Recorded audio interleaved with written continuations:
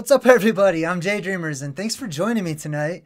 We're doing our Truth in Movie segment, and tonight's movie is called COMA, as you can see right there. I know it's been a while, right? I always get nervous when it's been a while. So, hi, what's up to everybody? Evan Scorpio's in the chat, Eyes to See, Third Eye Survivor, Udara, and Brandon so far.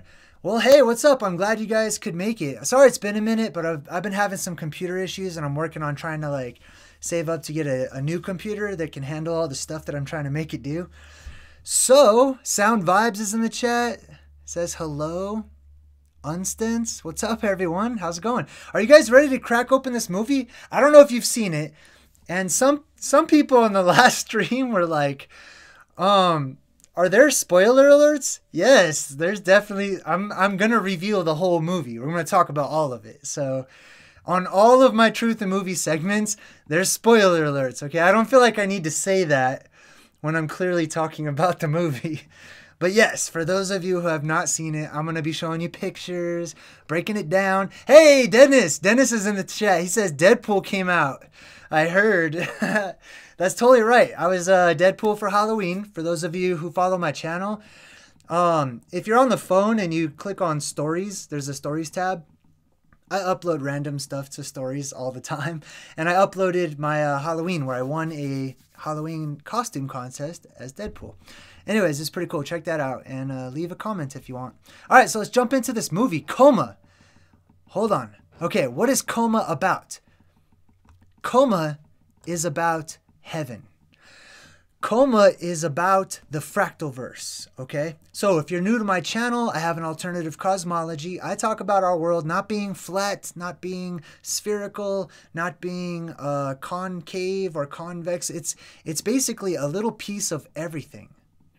And that's just me putting it together from ancient perspectives, various perspectives, different cosmologies, modern science, all kinds of stuff, right? So this movie perfectly shows what I've been describing as the macrocosm. That's the world that lies outside of our world, beyond the dome of the sky, beyond the heavens, the firmament, the hammered out glass ceiling, whatever you want to call it. That's what this movie is about. It's talking about the heavens. And I've done many videos about why the heavens are white, the pearly gates, right? Or the pearlescent gates, which is pearlescent is like the color of space, essentially. Space is not black. Space is very bright and full of color and life and vibrant and white, as we all know and have thought for quite some time, right? That's what this movie's about. And you'll see as we go on, basically, okay? There's a lot of other concepts in this movie, including the fractalverse and the greater reality. What is the greater reality? It's called it, okay? I call it the space brain. You could call it whatever you like to call it.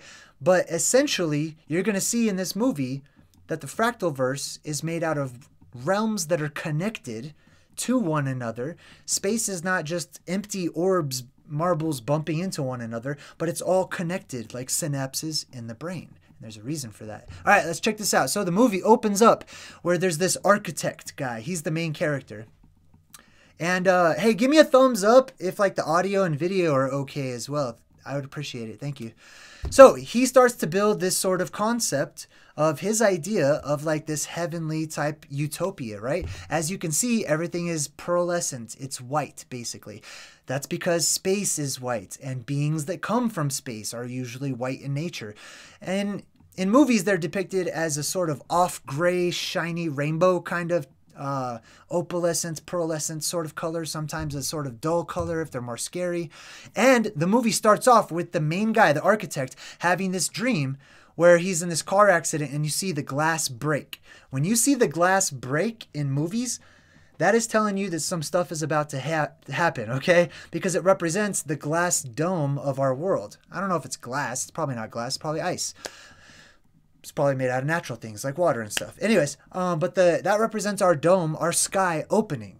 Okay, the sky opens up occasionally from time to time. That's what the glass breaking symbolizes. It's letting you know we are now going to show you what happens after the reset that happens to this world. So the glass breaks, you see little shards of it all over the place. They really zoom in on the glass. And when they zoom in on stuff in the movies, that's a huge breadcrumb for you that they're telling you something. This is symbolic. It's not just, you know, building up the moment or whatever. Ooh, there's glass everywhere or whatever. There's a reason why they show you this. These are all images that when put together build context for the story, but not just the story of the movie. It's a deeper story. It's an esoteric story that's being shared with us. All right, so then they zoom out and then they sort of show you that everything that he was dreaming about starts to kind of dissolve. However, the way it's dissolving, I don't know if you can see it. Let me zoom in. The way that it's dissolving forms this sort of pattern, and this pattern is the fractalverse. Okay. This is like you are here, okay? And there's like Earth number 2, 3, 4, 5, 6, 7, 8, 9, 10, like a million Earths, right? All these different hubs, all these different stations and places that are out there. We'll talk about that a little later. By the way, if you want to get my attention in the chat, and I did redo the credits, so just stick around for the credits. I put like 4 hours of work into it. All right, let's check it out. Let's see. All right, so then he zooms out. You can see that this is his workroom, right? This is his concept of heaven. It's all white. And he's sleeping, right? So this concept of being asleep, the sleepers being in a coma, right? Thinking that you're in the real world, and what world is the real world? That's sort of the greater question, the greater reality beyond the physical construct of the fractalverse itself, or our local mesocosm, microcosm, or macrocosm. Right? The greater idea is that there is this God-like being that is asleep, okay? And having a dream about his or herself, essentially. And in order to do that, it has to trick itself into not remembering and splitting up into smaller and smaller and smaller versions. This is an age-old story across many different religions and myths and stuff. So this shows him, the architect, asleep, right? He's dreaming and all of this stuff becomes reality. All right, so this is his room. I thought it was pretty cool. He's got a picture of Einstein, Leonardo da Vinci, and looks like Copernicus up here. So I always zoom in whenever they show like people's walls and stuff because they're all props, okay? These are all extra symbols to give you meaning for the deeper esoteric value that the movie's giving to you, right? Now, he looks at his picture. He's actually dreaming right now. He thinks he's in the real world, but he's not. He's dreaming, or at least he thinks he's dreaming. That's the question, right? Is it a dream, or is it a dream within a dream, and therefore it's all a dream, right?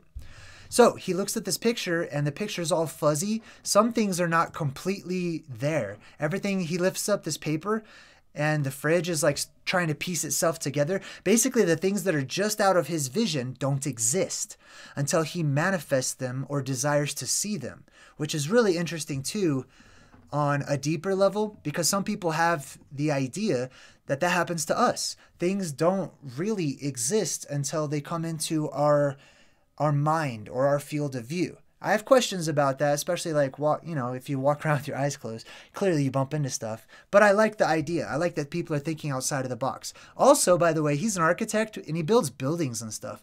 But this is clearly a pyramid right here, right?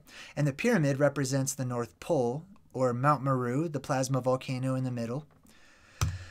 All right, so then he starts freaking out because everything's sort of dissolving, right? And he's like, oh, not everything's together. So he goes down the spiral staircase. This is another symbol in the movies that are telling you you're about to go through the top of our world, the dome, okay? When the dome opens up, or when the sky opens up, however you like to call it, it creates a vortex, an energy vortex full of plasma. Those plasma conduits are realms, vortexes, wormholes, Einstein-Rosen bridges, whatever you want to call them. They're windows, stargates into another place, other realms, other hubs and worlds that are out there in the fractalverse. And this is how it's symbolized, is this spiral staircase or subways or train stations, lots of different things like that. This is one of them though. And as you can see, it's green. Why is it green? Like, I've never been in a stairway that has like, this green mist and stuff like that. They made it green purposefully because the color itself is speaking to you. It's combined with the symbol of the spiral staircase, which represents the exit to our world, okay, above the North Pole in the middle of our world, and the green lights of Aurora Borealis. So they're telling you you're going to enter into another world. And behold, there it is. There's the other world right there, right? Where did he go? Well, he went up. The spiral staircase represents going up the northern lights, up through the top of the dome, out of our world, into the macrocosm. And this is what he sees, right? Now, when you see, of course, this is a cartoonified version of it. So when you see a road that goes off into some other place, that is really a plasma conduit. The Circuits of Time on Bill and Ted, Doctor Who's wormhole, right? These are all just paths that are out there, energetic paths that take energy to and fro from place to place, okay? And this is what it looks like. I took a lot of pictures of this, so you're going to see many different examples here. What's up? Hey, what's up to everybody who just joined, by the way? Everybody who's in the chat right now, hello, welcome to my channel. I'm glad to see you guys. I love hanging out with everybody. Doc Michael is in the chat. What's up, dude? Vision in Christ says right on. Thank you. Yeah, Get Lost in It says neurons. Totally on point. You're absolutely on point. Excuse me. All right, so as you can see, everything is connected out there, right? Every place is connected. This concept of space being just empty space and nothing is connected, it's all separate, it's all individual. That's a part of the illusion of separateness. That's how we see it and we perceive it now because we've been trained and brought up into a world and school system that teaches us to be separate and to divide and division, right? To divide and conquer one another. Then you get that whole pyramid scheme thing, right? When in reality, everything is literally connected, physically and spiritually and energetically connected, right? It's hard for some people to conceive of that just because of the teachings that we've been given. However, those are all of the ancient concepts that we've built our culture and foundation in modern world upon. So we have to give them some credit. All right, so this guy looks back. As you can see, this guy's missing his head. Some of these people back here are deteriorated. This lady's missing her whole right shoulder right here. They're deteriorated because these people are not actually people. They're just memories, okay? They're non-players in the game, okay? They're just ghosts. They're phantoms. And many of you have seen that in our world today, right? Some people that have that lost, like soulless kind of look in their eyes, right?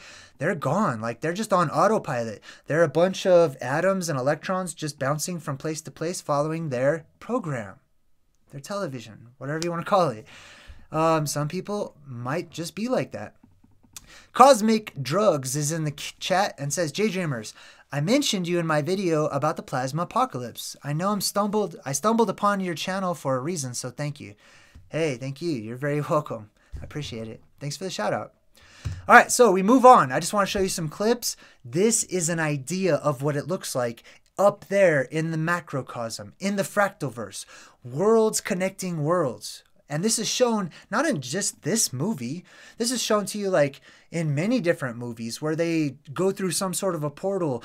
Like, for example, Spider-Man Into the Spider-Verse comes to mind, right? When they open up that portal and they peek through, like they see that it's not just empty space, it's all connected. It almost kind of resembles a beehive sometimes a spider web. And this is why when the sky opens up, it looks like Grandmother Spider is coming down in the form of plasma, walking around the ground, grounding itself, right? And what else is this on? I saw this on the other movie that we did a review on, R.I.P.D. Do you remember R.I.P.D.? Like whenever they got sucked up into the sky, went through that hole in the sky, and all of a sudden, poof, it was all connected out there, wasn't it? It looked like a big honeycomb or something with all these openings everywhere. So there are these reapers. They call them the reapers in this movie. Now I haven't fully I don't feel like I've nailed the reapers yet. However, let's talk about these beings, okay? Basically, they've got like 3 legs and 3 arms, I think. They've got multiple appendages. So I believe that these reapers are symbolic on different levels. One, they symbolize Fantazoids that live out there in space, okay, or whatever you want to call it, the macrocosm. And those Fantazoids tend to be sort of insect-like in nature, real long legs, multiple legs at times, right? There's different types, of course. But I think that that's maybe a piece of it. I believe it also represents plasma. And then it also has like the lights on the eyes, the 3 lights there. You see that? Like the dead lights, like Pennywise when he opens his mouth. and you see those dead lights, that's kind of like that too. So I believe it also represents the plasma. But then again, they're also there to destroy. And I've noticed this concept of this black goo in movies, and the black goo is never good. Okay, it's never good. Black goo will like possess you. It'll turn you into venom. It'll change you. It'll make you murderous and hateful and upset and change your whole personality. Now the white substance, or the milk, as I call it, that's symbolized in movies, is the exact opposite. It's always life-giving. The white goo, or whatever you want to call it, is always something that brings life, right? You've got the black goo, which brings death, and then like the white milk, or I don't know what to call it, but they show that all over the place. And the white milk is representative of like space, right? And then the black goo is representative of that which is from space that comes into the black world, or the dark world, or the dark city. Our covered worlds that are shut off from the brilliance and the lights of space as we know it. All right, cool. Hope that makes sense. Let's keep going. All right, so this dude jumps off of one platform, one hub, and gravity acts real strange in this place. Okay, so basically gravity, and I know a lot of people have like, there's no such thing as gravity. Bro, watch my channel. I know. Okay, I help people out. Okay, I don't really care about wording as long as people get the message. All right. So if I say gravity or whatever, just chill out. All right, I'm on the same page. Anyway, so gravity acts funny in different places. It follows the path of these memories, which is the ground or the land, right? So whatever shape they take, that's the way that gravity pulls. So when this dude jumps from one place to another, he's able to like float around basically as gravity changes. That's how our world works too. If you get closer to the middle, or Rupus Negra, the North Pole, right? If you were to jump in because it opens up in the middle, then gravity would bend. It would change, just like it does around the sky, around the very top. If you were to walk all the way around to the edge of the world, which I don't think there's an edge, I think it just kind of contours, I think you'd be able to walk all the way around until you were essentially upside down. And I believe it probably works like that in reverse underneath on the inner part of the earth. All right, so this guy stops, his friends jump. You think they're going to land in the water, but they float up. They get sucked up into the sky. Plasma apocalypse symbolism right there. Zero gravity. Depressurization and zero gravity. So they're upside down and they're saying, come on, jump. This is the leap of faith, okay? This is talking about, I believe, at the North Pole. In order to get into the North Pole itself or the plasma volcano, you have to take a leap of faith, okay? Because if you're in the middle and this is the top of the volcano and you're going to jump in, you're used to gravity, you think you're just going to fall straight down. You take a leap of faith and float, right? And essentially you float to like one side or the other, and then you get to walk the rest of the way. I don't know if that's how it works, but that's how I imagine it. So this is the leap of faith. This is the jump program, okay, as I affectionately call it as well. This is where all of these characters in this movie have to sort of take a second, clear their consciousness, like clear their energy out, whatever they have to do, and they have to take this leap of faith, right? So that's what that is. So this guy gets sucked up instead of down. And then he's like, am I dead? Good question, bro. Yeah, you're in heaven right now, okay? That's what heaven is. This is the fractalverse. This is the macrocosm above. So this is a concept of heaven, right? And as you can see, up in the heavens, many things are possible. It's possible to just create things from pure thought, which goes back to and harkens back to the Emerald Tablets of Thoth, right?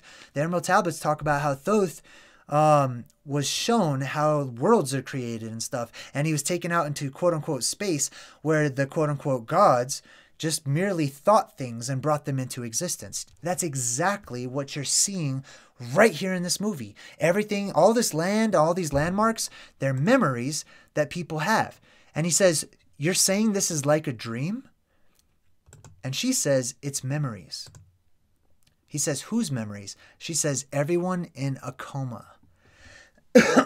Everyone in a coma. I hate this scar right here in my face. Go away, scab. Anyway, oh well, it was worth it. I had a fun, tipsy Halloween night, and I totally won a costume contest. So I fell down. Anyways, so yeah, these are memories. Everything you're seeing is memories. There's nothing new under the sun. It's all on repeat. It's a movie being played over and over and over. Everyone who's in a coma comes to the same place here, right? Who are they talking about when they say everyone who's in a coma? Remember, this is all representative of our world. They're talking about you. They're talking about us, all of us. Everyone who's in a coma comes to the same place. They come here, right? So whenever you come into this world and you leave the beauty of space, because this is actually the reverse, you fall asleep. You come into a coma, okay? And all these people who are here in our world, we get amnesia. We don't remember, we barely remember our childhood. Like, our memories just get sucked right out. We are in a constant state of coma. She says our brains store memories like an electromagnetic field. Wow, imagine that. An electromagnetic field can store memories. There's a giant electromagnetic field around our world. And if you're in a coma, those memories become your reality. This is deep. I like this movie. Now check this out when they look up, right? Looks like a huge cobweb or something. What we don't remember or never knew doesn't exist. So therefore, when you're watching all this sci-fi, all this fantasy, all these fictional tales and old wives' tales and children's nursery rhymes and stories and all this nonsense that doesn't make sense, it's completely senseful. I tried to make that sound cool. I'm going to be honest. I tried to think of something last second. Dang, it didn't sound cool. Anyways, it makes sense. It's all real. Okay, nothing is truly made up. It's just all mixed up. That's all. All right, you guys are cracking me up in the chat. All right, so what are those people in the street? All right, so let's see. I just want to take a picture of this, I think, to show you what it would look like if our dome of the sky were to just fall apart and you would be able to see beyond.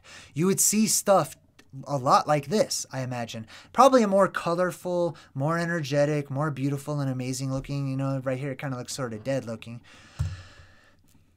Oh, she says they aren't people. I'm telling you, those are memories. She's talking about those people we saw earlier that were sort of degrading and falling apart as they were walking along. Now check this out. This part's interesting in the movie. They get to this sort of warp zone, okay? This warp area. It's inside of this bus. Now, I thought this was super interesting because I play Fortnite, and on Fortnite, the way you get into the Fortnite world, or you go from one world to another, is through a bus, right? This bus, I've seen this concept of bus being the method of transport from world to world. I thought it was an interesting connection. So they go into this bus and it's all blue, like our sky. So it's symbolically, it's like they're going through the sky in order to get to another place. And he says, "What, does this thing fly?" Right? He thinks that too. He thinks he doesn't understand how you could go through the bus. That's because this is all happening symbolically, like walking through the mirror. The mirror is not, you can't really go through a mirror. I've thought of it. I know you have too. I know all of you guys have looked at mirrors and said, how would that be possible? There's some way to go through a mirror. Or maybe you feel like beings are watching you from the other side of the mirror, right? That's because the mirror, there's truth to that, and it resonates with your soul. The mirror represents the dome of our world, the sky up there, the great glass ceiling, the hardest glass ceiling, whatever you want to call it. That's the mirror above us, okay? And when you go through the mirror, you're going beyond our sky, right? Beyond our skyline, which is where the aliens are, or whatever. All right, anyway.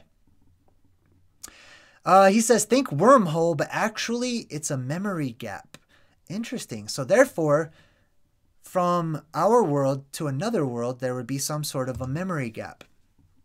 That's also shown in like a lot of sci-fi movies. And she's like, you were waiting for the Reapers to come over. I just got that because I forgot what they were called. They're called Reapers, which is interesting too, right? Like those black beings, like they're the Reapers. They're the ones that are out to destroy. Their mission is to seek out and destroy and kill and make way for life, right? For the life that is coming to grow. It's all a part of life. It's not good or bad. It just is. He says, I don't remember what my name was. That's a part of the plasma apocalypse. When you go from world to world, there is amnesia that happens. You're going through huge electromagnetic barriers and electric fields and stuff. Like, yeah, I imagine that people probably have a problem with amnesia and losing their memories. right? There's EMPs and stuff. That's why NASA and these other space places, that's why they're preparing so much. That's why they have the proper equipment to keep them from being affected in that manner, right? But a lot of people in our world will wake up with amnesia. She says you can't wake up. Now just accept that. We have people like that in our world, right? You can't wake up. They don't want you to wake up, right? They're basically telling you to like stop looking into these conspiracies, stop this and that. Now, sometimes they have really good reason. I'll be the first person to admit that. Because you can take it way too far. You can lose your ground. You can become ungrounded and just free fall through the rabbit hole and go insane. I know you can because I've been close myself. It's not fun. But then you have these naysayers that are like, just stop, just give up. Like, you can't wake up from this dream. Well, you can and you can't. I see it both ways. Because if we look at it individually, no, our place is not to wake up from this experience right now. Our purpose is to have this experience right now. That's what it's for. This is the whole this is the whole playground. This is the stage of life. This is what we created to be used. So put it to use. Now, in the grander scheme of things, we are awake. We have woken up already. We really can't sleep. It's just an illusion. But that's a lot deeper. She says your body is in a coma and you are here. Think about that. Your body is in a coma and you are here. Then they have like these rips in reality when people dream. And when they dream, they see the real world. Isn't that interesting? So it's like they're telling you the real world is the dream world. And the dream world out there, the heavens, Shambhala, space, I don't know, whatever people call it. All right. The Elysian fields. That's my favorite reference. Okay. Because I believe it looks more like fields that you would see with like things waving around and growing or whatever out there than it would empty space and marbles bumping into each other. Oh, was there anything else right there? No, that was it. All right, so as you can see, there's this whole redemption thing. This, I believe, represents like the blue beam that shoots up and branches out, becomes a tree of life. It's going through the clouds, which represents like the smoke that covers the world. It's not really smoke. It's mist. It's fog, right? Dreams are tricky. You can get lost. He's talking about the maze that we live in, right? You live in the dream right now. You can get lost in this dream. You can get distracted in this dream. You can forget the purpose of this whole entire maze or forget that you're even in one. You can totally get lost here. And he's right. And he says, this guy's talking about time differential. The time differential between our world and how time works here within the enclosed world, pressurized world that we live in, and out there. Time works a lot different. Why does time work different? I don't know if time itself works different. It's very possible, but I lean more towards the conditions exist beyond to extend our lifespans. So those people out there, you know, they experience time a lot slower than we do out here because our lifespans are super tiny. So we're on fast forward trying to get everything done real quick before we die and get reincarnated again. Out there, they have plenty of time, like forever. And that's what he's talking about. He's talking about, he says, one day in reality is several months in coma, right? So I don't know if that's vice versa or whatever, but that's how it works. He says, you can live here thousands of years. And here is in the coma world, which is the fractalverse or the macrocosm. It's all a part of the fractalverse, okay? We are the mesocosm of our portion of the fractalverse. Actually, wherever you are is the mesocosm for you, okay? Until you enter into another cosm or another world, then you're a slider and you're going from one transition to another. I hope that makes sense. Anyways, so I took a picture of this. This shows all of the different giant statues, right, that people have memories of, and I guess they group them together in some section of this coma, which represents a portion of the brain that retains certain memories, right? This also represents the titans, that things grow to be gigantic out there, okay? The giants and the titanic beings that exist beyond our world. They grow to huge sizes. And so this is a tunnel that they mentioned in the movie, and this is another symbol for those those plasma conduits that take you from realm to realm. You'll see trains in the sky, subways in the sky. All that stuff is symbolism for the circuits of time, or the plasma conduits that take you from place to place, right? The pathways of the black holes that open up in different worlds. There's another shot of it. He says here we lose our memories. We lose ourselves, basically, right? So he's talking about the whole amnesia concept again. It's not easy to slide from world to world or to experience this cyclical apocalypse, because conditions happen that basically reset the brain, okay? I mean, I don't know how much, to what extent that is, and it may depend on other things, but amnesia is definitely a symptom of this. He says you find yourself dreaming about your dreams. So, and this is the concept that all we see or seem is but a dream within a dream.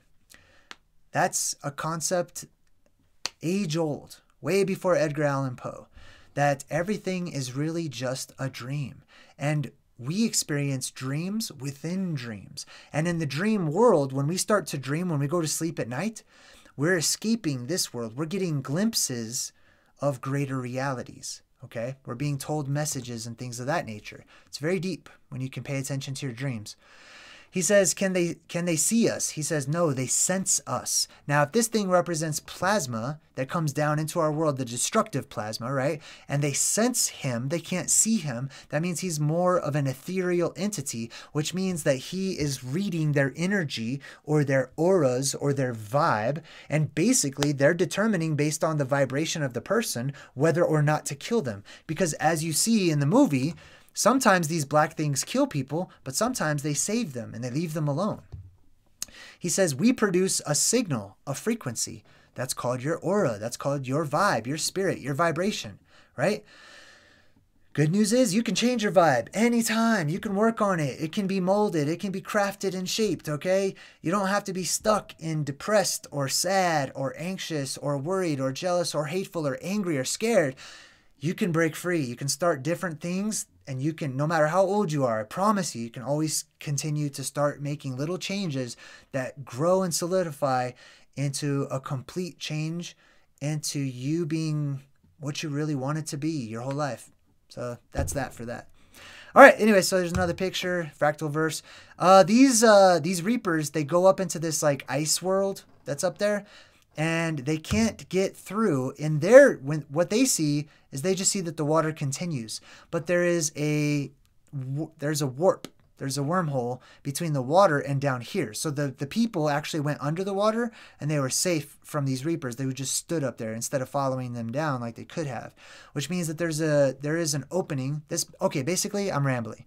Basically, this is Antarctica. This is the dome of the world, whatever you want to call it. And this is an opening there. And that's why you see the reapers just on the other side, unable to get in. Okay, good. So he starts to wake up and the sky starts to open. This is interesting to me because just when people start to wake up in our world, in our modern times, is right when the sky will start to open.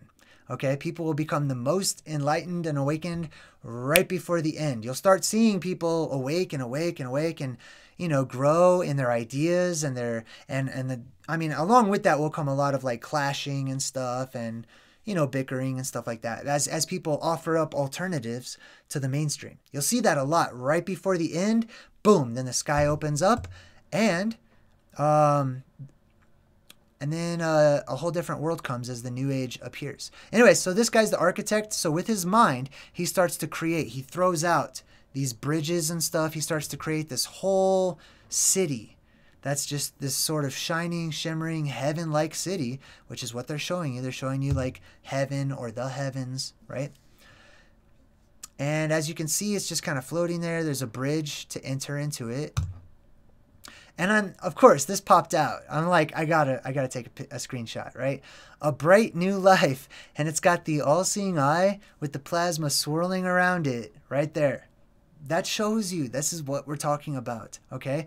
That's the eye in the sky. It's the hole that opens up, the eye of God, the eye of Ra, the eye of Horus, right? This is the all-seeing eye that opens up. It's just a hole in the sky in the big, you know, what do you call that? Eye lens? Man, I forgot what that's called. Contact lens, right? That basically sits over our world. So that's what that is. And then, of course, you got the blue beam there. Rainbow Bridge. Now, this shows you that evil black being that you thought was just out to kill everybody wasn't. It was reading auras, and it was on a search and destroy. It's on a cleansing mission. It's there to get rid of bad vibes. It goes around killing, like, you know, just like Jason Voorhees, basically people that are bad people or, you know, symbolic of bad people or whatever. And that's the end. That's the end. I feel like we went pretty fast through that movie. What'd you guys think of COMA? How many people enjoyed this presentation even though you did not see the movie? I'm just curious. Oh, Soul Synthesis says I just tuned in. What's the movie? You know what? I find that interesting. People always ask what's the movie when I put the movie in the title. So, like, I'm not sure what else to do about that. Except for maybe, like, put it on the screen, I guess. I could do that. I could totally put it right here in the middle, right? I could totally do that from now on. So, thank you. Thanks for the reminder. Let's see here. I think that's it. I think I'm good. I'm going to roll the new credits. I worked on these credits for like 3 hours. So, I'm going to see you guys next time. I'm sorry. Once I get my new equipment, my new computer, then I'll probably do more stuff. But right now, like, the computer can't handle a lot. And plus, I'm just going to be honest, life is super busy right now. I just got promoted. Yay, I got promoted. Yay, my book is selling and people are looking into my book. Yay. Anyways, enjoy these credits. Until next time, I'm JayDreamerZ saying good vibes and goodbye.